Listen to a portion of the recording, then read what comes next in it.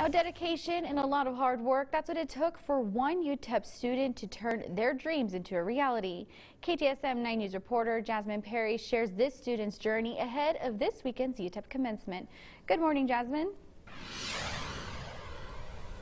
Good morning, Stephanie. There's a saying many often refer to, that when there's a will, there's a way, and that is what this student did.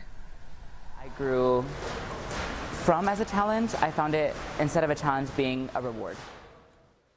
Jordan Dominguez is a senior at the University of Texas at El Paso, where he faced challenges, including financial hardships, but still paved his own path. Dominguez was offered a Terry Foundation scholarship to attend UTEP, where he found his calling to help first-generation students reach their success. And we have a lot of access to resources, like meeting a lot of important people here on campus, a lot of people that will refer us to certain things because they know the qualities that it takes to be a Terry Scholar.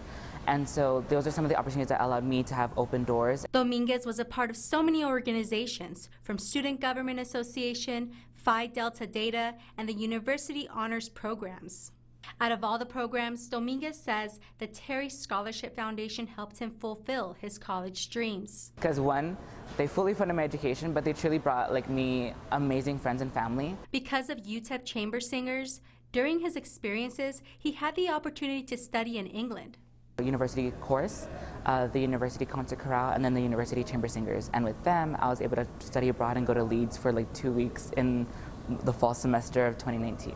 Working for UTEP Student Engagement and Leadership Center, Dominguez tells us he truly enjoys watching other UTEP students succeed and become amazing leaders. He advises graduating high school seniors to apply for internships, scholarships, and be part of an organization. He says the more you're involved in school, the more you will succeed. Dominguez will be attending UTEP for his master's in administration this fall and adds, if he can do it, so can you. Reporting in West El Paso, I'm Jasmine Perry, KTSM 9 News.